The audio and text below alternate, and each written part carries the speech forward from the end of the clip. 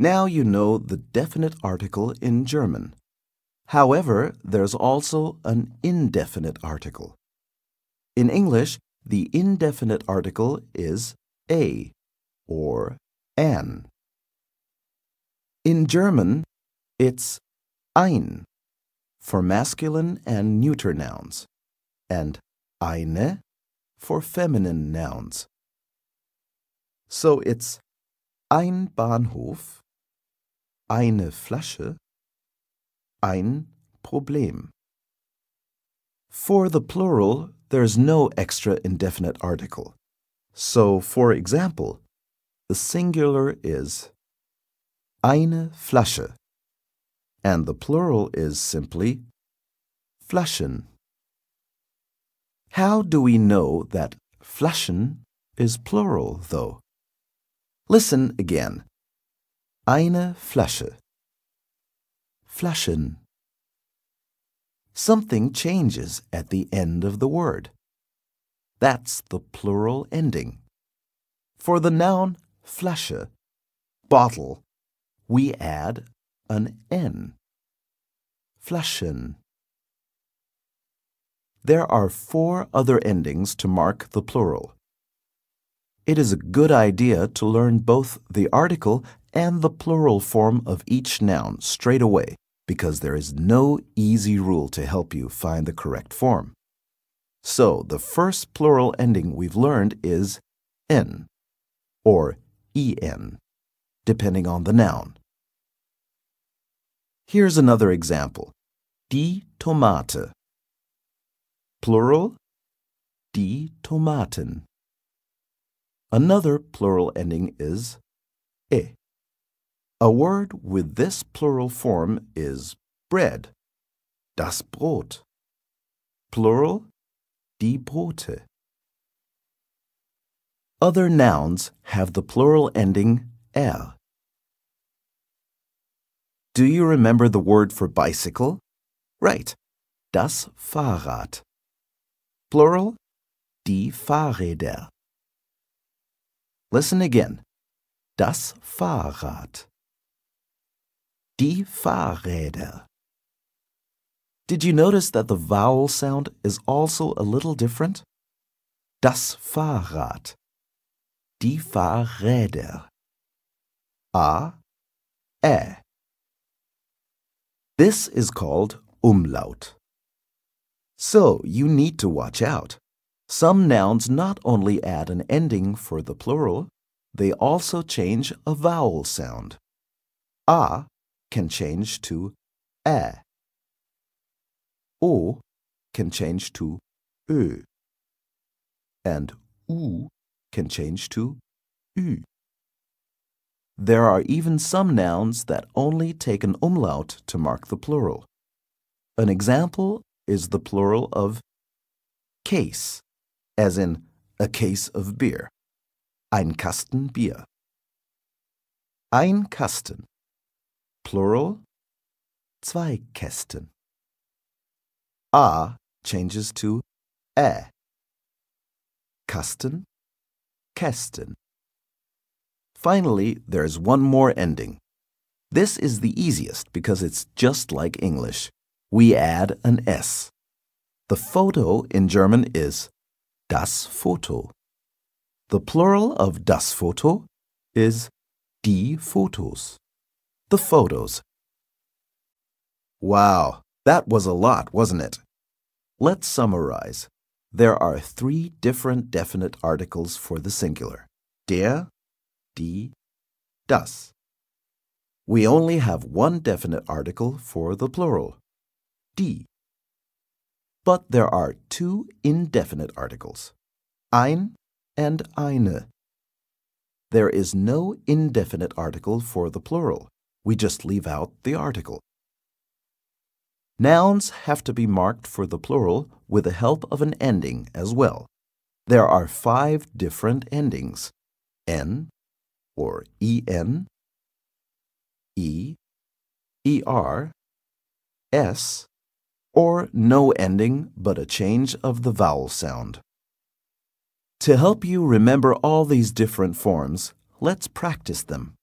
you will hear the singular form. Then you have a moment to find the plural form of the noun. Remember, the plural article is always die. After a short pause, you will hear the correct answer. Die Flasche. Die Flaschen. Die Tomate. Die Tomaten. Das Brot. Die Brote. Das Fahrrad. Die Fahrräder. Der Kasten. Die Kästen. Das Foto. Die Fotos. Well done! If you think you need a break, this is a good point. Maybe you would like to listen to the conversation again. If you do, try to concentrate on the articles and the plural forms of the nouns. When you're ready to go on, you can listen to the numbers training.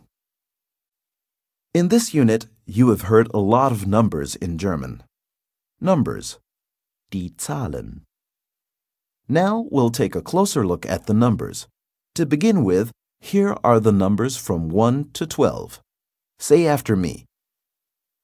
1, 2, 3, 4, 5, 6, 7, 8, 9, 10, 11, 12. The numbers from 13 to 19 are combinations of the numbers you've just heard with the word for 10, 10. So, 13 is 13. Repeat after me. 13, 14, 15, 16, 17, 18, 19. You have to watch out for two numbers, 16, 16, and 17, 17. In 17, the number for 7, 7, is shortened to sieb, 17. In 16, 16, the pronunciation of 6, 6, is slightly different. Compare. 6, 16. Now let's turn to the higher numbers. 20, 20. 30, 30. 40, 40. 50, 50. 60, 60. 70, 70. 80, 80. 90, 90. 100, 100. Now we'll turn to the numbers in between. For example, 21. In German, we begin with the second digit. We say 21. Literally, that's 1 and 20. Here are the numbers from 21 to 30. Listen and repeat. 21, 22, 23, 24, 25, 26, 27, 28, 29, 30. Maybe at this point you'd like to turn back and listen to all the numbers again. If you think you know them quite well already, then you can practice them with the help of this little training. All you need to know are the words for plus, and minus, minus. You will hear a simple arithmetic task, such as 1 plus 3. Then you have a moment to give the answer in German. After a short pause, you'll hear the correct answer. Have fun! 1 plus 5. 6. 3 plus 4. 7. 7 minus 2. 5. 6 plus 9. 15. 21 plus 5. 26. 13 plus 2. 15.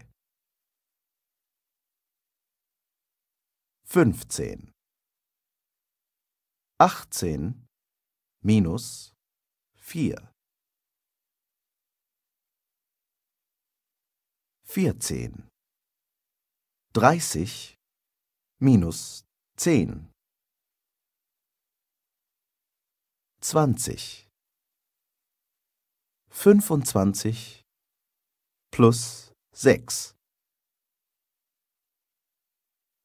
31. 50 plus 50. 100. Very good. Sehr gut. Would you like to know if Philip's party was a success? Then listen to the next unit.